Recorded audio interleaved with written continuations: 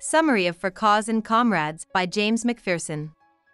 Letters and diaries written by American Civil War warriors show more than any other war could about why they joined and fought in the war. James McPherson, a historian, has looked at the works of 1,076 men, both Union and Confederate, to tell the story of why they fought, as much as possible in their own words. All of the letters and diaries in McPherson's sample were unedited and had never been published.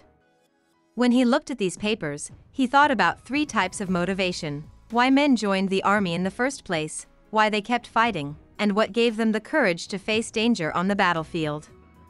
During the first 2 years of the Civil War, from 1861 to 1862, almost all of the men signed up on their own. Both Union and Confederate troops saw themselves as joining up to fight for freedom. They also saw themselves as fighting to keep the tradition of the Founding Fathers alive. Both sides were also highly affected by the idea of duty, which was very important in Victorian America and was linked to how men were seen at the time. Even if troops were excited to fight at first because they thought it would be exciting and bring them fame, their first battles often left them disappointed. Even though it was considered shameful to show fear, all troops had to learn how to deal with the fear and dread of battle. McPherson talks about both the outside and the inside reasons why men did this. Training, discipline, and guidance were all outward signs. Even though Americans liked democracy, they didn't like being told what to do. Instead, they tended to respect brave leaders who were willing to share their men's responsibilities and risks. McPherson finds, though, that internal motives were more powerful in the long run. Religion, mostly Protestant Christianity, was the strongest of these. Many troops wrote that they were resigned to the fact that God was in charge of what happened on the battlefield. However, this resignation, along with the widespread belief in endless life after death, seemed to give many soldiers the courage to fight bravely. Both Union and Confederate troops were firm in their belief that God was on their side of the war. Many soldiers found it hard to reconcile the Christian message that you shouldn't kill with the brutality of war.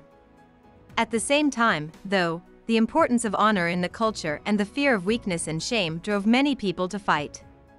Since many companies were made up of men from the same town, lasting friendships and the fear of being called a coward back home helped to strengthen a sense of brotherhood, which in turn made the men more eager to fight.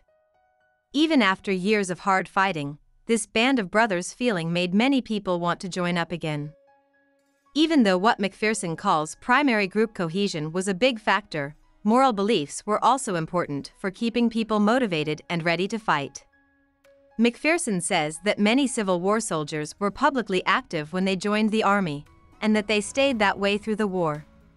Union soldiers also wrote strongly about what they saw as the traitorous breakup of the Union by secessionists. This made the anger of the Confederates, who were already very patriotic, even stronger. Respect for the revolutionaries who came before them was a big part of pride on both sides. Yet, in what McPherson calls a profound irony, Union and Confederate forces had very different ideas about what 1776 meant. Union soldiers thought they were fighting to keep the Union together, while Confederate soldiers thought they were fighting against President Lincoln's tyranny. Confederates talked about fighting against enslavement by the North, but they also said that they wanted to keep slavery alive in the South. Even troops whose families did not own slaves sometimes talked about fighting against the idea of race equality. Early Union soldiers rarely talked about slavery, except to say that getting rid of it would hurt the Confederacy. However, meeting Southern slaves, seeing how bad the economy was, and taking in runaway slaves all helped Northerners become more against slavery. Union troops were often racist, and many of them fought against Lincoln's Emancipation Proclamation in 1862 and 1863. Some of them didn't like how the war's goals seemed to change. But more people changed their minds when Black Union troops were formed and did well. By 1864, only a small number of people were against black regiments. When Lincoln ran for re-election on a strong anti-slavery ticket, he won with 80% of the soldier support. Over the course of the war, McPherson sees a clear shift from realism, or even outright unwillingness, to principle among Union troops when it came to slavery. Both Union and Confederate soldiers got a big boost in confidence from letters from home. This was especially true for men who felt pulled between their duty to their family and their duty to their country. Other things happening at home, like letting drafted men hire replacements to fight for them and the rise of Copperheads, or anti-war peace Democrats, could be a big blow to military confidence.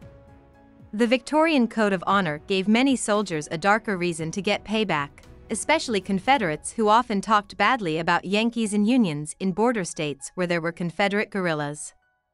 McPherson says that payback talk is the dark underside of morale and drive. 1864 was the bloodiest year of the war. Even though soldiers were breaking down more often, many, including early volunteers, stayed true to ideas of duty and honor and chose to re-enlist even when things were the worst. Early in 1865, the badly hurt Confederacy was so eager to keep fighting that they reluctantly let a small number of black men join their ranks. Union confidence stayed high until the end of the war. This was helped by Lincoln's re-election. McPherson ends his study by mentioning an Ohio captain who, near the end of the war, told his young son that he was still fighting to make sure that every American citizen, no matter what race they were, had the rights guaranteed by the Declaration of Independence. He told his young son to live up to that legacy, and McPherson says that modern Americans must also constantly look at themselves to make sure they are living up to that same legacy. About the author. James M. McPherson is a very well-known Civil War scholar. McPherson was born in Minnesota and went to college at Gustavus Adolphus. He then got his Ph.D. at Johns Hopkins University, where he studied under another famous American historian, C. Van Woodward. In his early research, McPherson looked at abolitionism and social change during the Civil War. McPherson got the Pulitzer Prize in 1988 for his book Battle Cry of Freedom, which was an academic history of the Civil War that also became a popular book, selling over 600,000 copies. For Cause and Comrades, 1998, and Tried by War, Abraham Lincoln as Commander-in-Chief, 2009, both nonfiction books about the Civil War, won the Gettysburg College Lincoln Prize. McPherson has worked hard to keep Civil War battlefields and other important spots in good shape. He has been an emeritus professor of United States history at Princeton University since 1962. McPherson and his wife Patricia live in New Jersey at the moment. Hope we summarized it fully and you liked it. Please hit the like button and subscribe to our channel so that we are motivated to create more videos.